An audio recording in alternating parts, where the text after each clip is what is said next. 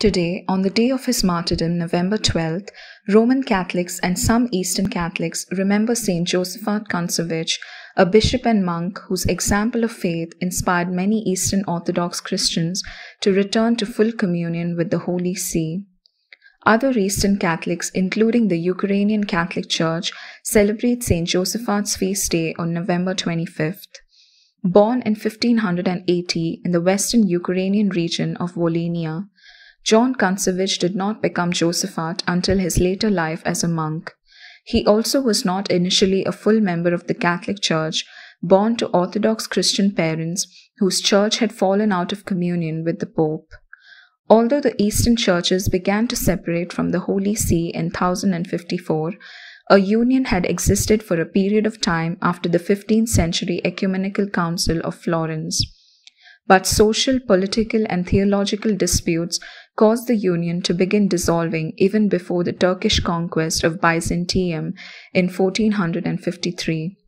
By John's time, many Slavic Orthodox Christians had become strongly anti-Catholic. During this time, Latin missionaries attempted to achieve reunion with the individual Eastern patriarchs. The approach was risky, sometimes politicizing the faith and leading to further divisions.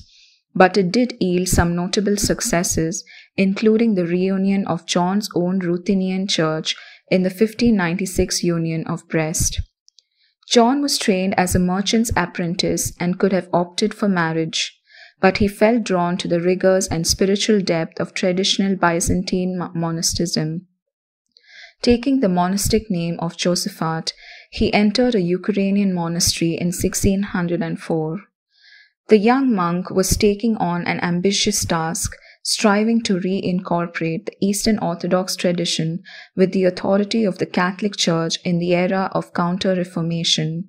Soon, as a priest, subsequently an archbishop, and ultimately a martyr, he would live and die for the union of the churches.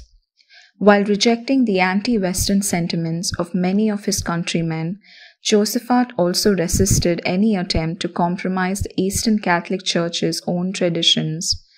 Recognizing the urgent pastoral needs of the people, he produced catechisms and works of apologetics while implementing long overdue reforms of the clergy and attending to the needs of the poor. Josephat's exemplary life and zeal for the care of souls won the trust of many Orthodox Christians who saw the value of the Church's union reflected in the Archbishop's life and works. Nevertheless, his mission was essentially controversial, and others were led to believe lurid stories and malicious suggestions made about him. In 1620, opponents arranged for the consecration of a rival archbishop. As tensions between supporters and opponents began to escalate, Josephat lamented the onset of attacks that would lead to his death. "You people of Vitebsk want to put me to death," he protested. "You make ambushes for me everywhere, in the streets, on the bridges, on the highways, and in the marketplace. I am here among you as a shepherd, and you ought to know that I would be happy to give my life for you." He finally did so on a fall day in 1623. An Orthodox priest had been shouting insults outside the archbishop's residence and trying to force his way inside. Josephat had him removed, but the man assembled a mob in the town. They arrived and demanded the archbishop's life, threatening his companions and servants. Unable to escape, Josephat died praying for the men who shot and then beheaded him before dumping his body in a river. Saint Josephat's body was discovered incorrupt 5 years later. Remarkably, the saint's one-time rival, the Orthodox Archbishop Melitius, was reconciled with the Catholic Church in later years. Saint Josephat was canonized in 1867.